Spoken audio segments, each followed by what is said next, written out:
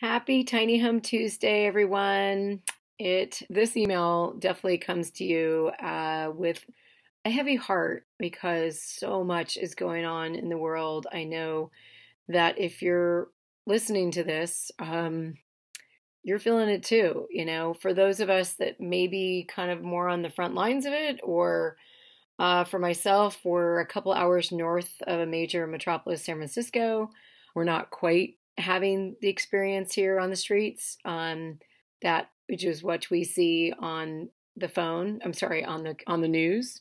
Actually, I just got off the phone with someone that's like, I can't really have a call right now. I need to board up the windows. They're in Tampa because there's going to be rioting later. I'm like, oh my goodness. So, blessing, big breath, and I want to give you some good news in terms of what just happened from the last weekend's workshop.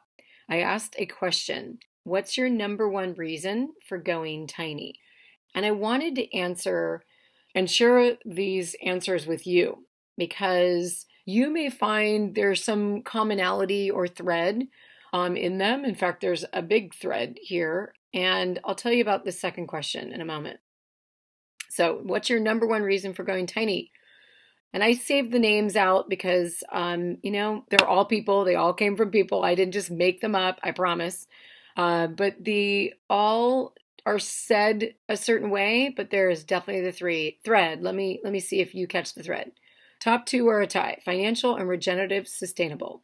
I want to go tiny because I don't believe in rent and I'm seduced by financial freedom. Long-term sustainability. I'm going tiny to have financial freedom. Breathing room. I want to go tiny because I don't believe in rent and am seduced by financial freedom. That was, oops, twice. Number one reason for going tiny is being able to afford my own custom tiny home. Number one reason for going tiny is financial liberation. Going tiny will help me live in my values, putting people, sustainability, and experiences first above stuff. Been in healthcare for 15 years, retire early. I'm suffocating with things. I want to live free. Environmental independence. To have my own space I design for me and not pay rent down the drain. So for me, I definitely see a lot of layers in regards to financial freedom, either saving money or having the ability to do more with the money that you do have. And, if we were in a workshop together, I would say, okay, write your number one reason and then go a little deeper. Why? What does having more financial freedom really give to you? For some people, maybe more time to spend with my family and friends. For other people, more time to travel, obviously when we can safely. For other people, it may be just helping, family members out. Right now, in what we're dealing with so much uncertainty in the world, with regards to the COVID-19 and so much response obviously happening in a swirl of, some people doing some pretty violent stuff to businesses. I'm not a support of that. I am definitely all for speaking our voice because that is the country we live in, but not of damaging property. That doesn't do anything. So, speaking of property, it's an opportunity for us to really dig deep into what our own reason is for going tiny. For me, it was home ownership. It was definitely financial freedom because I couldn't imagine signing my life away. At the time, I was living in Marin, and whether you're in Marin or Santa Rosa, California, you're looking at $500,000 to $700,000. That's $500,000 to almost $1 million of money that I signed myself, and locked to. Well, what if things change? What if I want to go on sabbatical? What if I get sick? What if my husband gets sick? What if we don't want to work that hard? I think that was my biggest motivating factor. I'm like, I don't want to work that hard and be slave to that much debt. As much as I love a home, I wanted my own home. So tiny homes were the wonderful opportunity. Now, there's one of the biggest challenges. That's the second question I mentioned I was going to ask. What's your biggest challenge or obstacle blocking you from realizing your dream?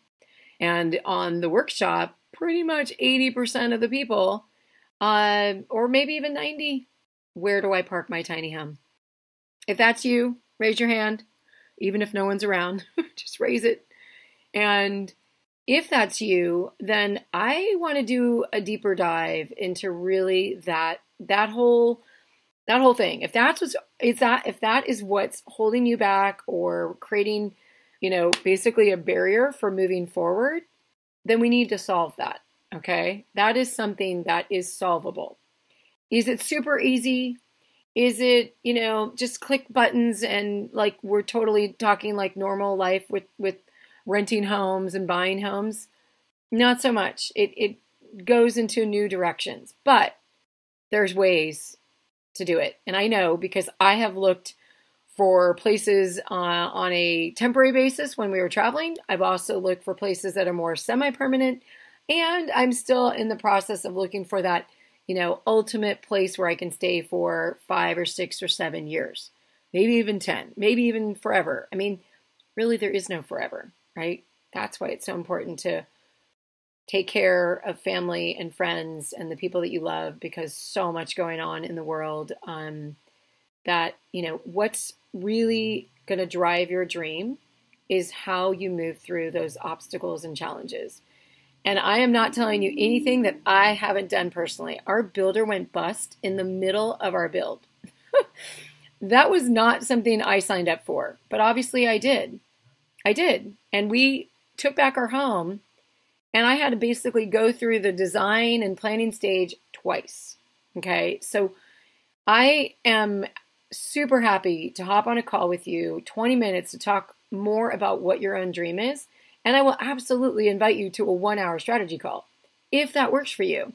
If that's something that won't work for you and you're just wanting to have a chat and kind of figure out where things are, happy to do that regardless. So I'm uber committed to people realizing their tiny home dreams. There is a lot going on in the world right now. And if there's one thing that I can do is give people financial liberation, financial freedom, breathing room from their stuff, more environmental independence, more space to design their own custom tiny home, I'm going to do that. That is what I've signed up for, and that is my purpose in life right now. I've gone through 2 other career paths. I'm over 50, so I am uniquely qualified. I am not a spring chicken, but I am a seasoned chicken. I am uniquely qualified because I've been there, done that through other careers and industries and house flipping and you name it, and also tiny homes. I know certifications, I know design, I know what it's like to recover after a builder goes bust and come out and drive around the country for 6,000 miles. Not that I'm saying you have to do that. In fact, most people don't. So I'm Lindsay. I look forward to connecting with you. Click on that 20-minute call. I also have a survey button because I have 2 questions. What's your number 1 reason for going tiny? And what's your number 1 obstacle for making your dreams come true? All right, everyone. Happy Tiny Home Tuesday. Stay safe. Be well. Blessings to all of you.